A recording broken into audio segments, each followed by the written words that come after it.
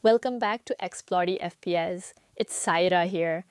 A lot of viewers have been commenting and reporting an issue where Clownfish voice changer doesn't change their voice. You might have come across many tutorials on YouTube, but the reason behind this issue is simple. Clownfish doesn't have its own built-in audio adapter. Instead, it relies on Windows or Realtek audio adapters.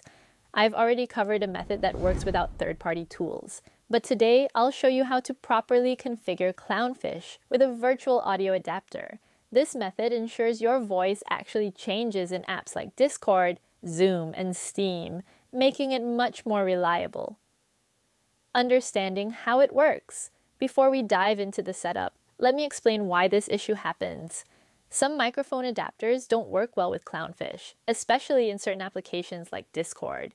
Even if Clownfish is installed correctly, your voice might remain unchanged because the microphone audio isn't being routed properly. What we're going to do is introduce a virtual cable, a third-party audio adapter that acts as a bridge. It captures the microphone input, passes it through Clownfish, then sends the modified voice to your application. This way, every app receives the altered voice, ensuring Clownfish works as expected. This setup has additional benefits too, such as separating Discord audio while applying voice changes only during streaming. We won't be covering that in this video, but if you're interested, let me know in the comments and I'll make a separate guide. Now let's get started. Step 1. Download and install Clownfish Voice Changer. First, you need to download Clownfish Voice Changer. I'll provide the official download link in the description. Click on it and it will redirect you to the official website.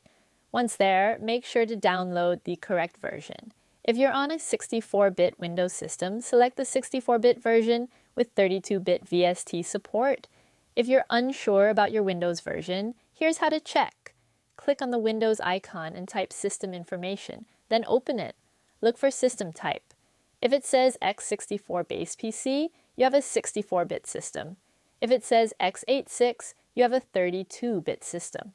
Now download the correct version and install it. Follow the on-screen instructions, and once installed, we can move on to the next step.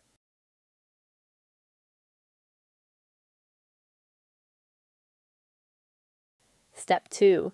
Check if your microphone works properly. Before configuring Clownfish, we need to verify that your microphone is working. Here's how to check. Click on the Windows icon and type Control Panel, then open it. Click on Hardware and Sound, then select Sound. A new window will open. Click on the Recording tab. Locate your default microphone. If you speak into it, you should see green bars moving, indicating that your microphone is detecting sound. If you don't see any movement, your microphone might be disabled or not working properly. In that case, right-click on it, select Enable, then set it as default device. If it still doesn't work, try plugging it into a different port or updating your audio drivers.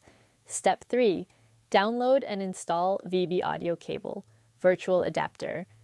Since Clownfish doesn't have its own audio adapter, we need to install a virtual one. We'll be using VB audio cable, which I'll link in the description.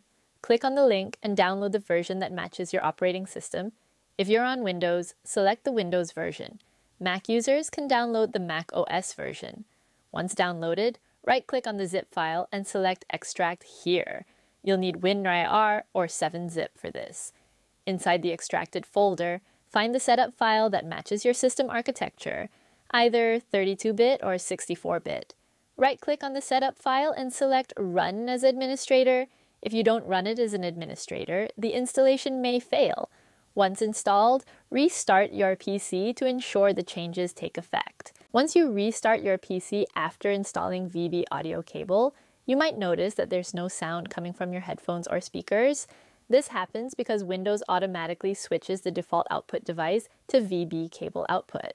To fix this, right-click on the speaker icon in the system tray, then open Sound Settings. Under the Output Device section, select your actual audio output, whether it's your headphones or speakers, to restore the sound. Step 4. Configure VB audio cable to capture microphone audio.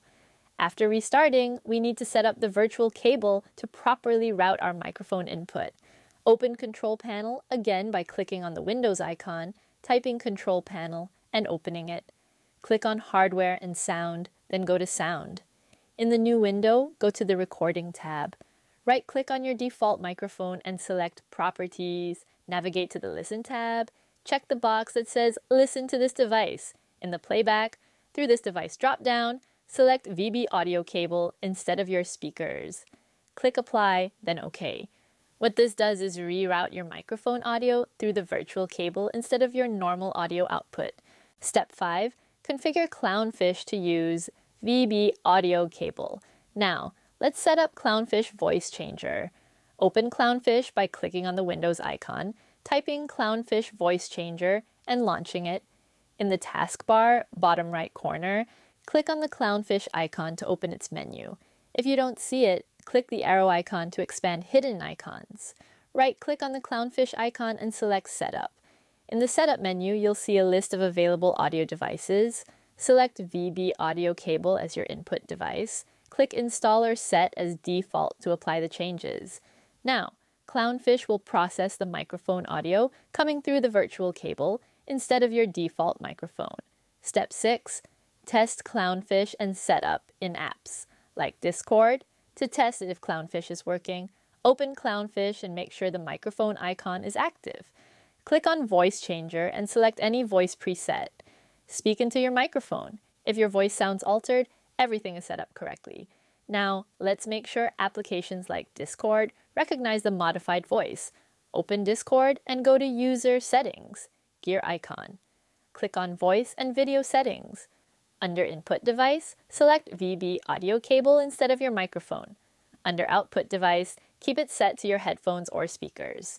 Scroll down and use the mic test feature to check if the modified voice is being transmitted. If you hear the changed voice, you're all set. This setup will also work in apps like Zoom, Steam, or OBS Studio. Just make sure you select VB audio cable as the input device in those apps' settings. Final thoughts and troubleshooting. If your voice still isn't changing, restart your PC and check if the settings were saved. Make sure Clownfish is running in the background. Double check that VB audio cable is set as both the input device in Clownfish and the recording device in Windows. If there's still no change, try reinstalling Clownfish and VB audio cable, following all the steps carefully. That's it.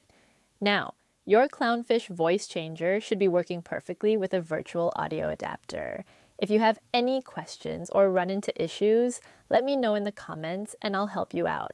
Also, if you want a tutorial on more advanced setups, like keeping Discord normal while changing voice only in streaming apps, let me know. Thanks for watching Explodey FPS. This is Saira, signing off. Stay tuned for more awesome content.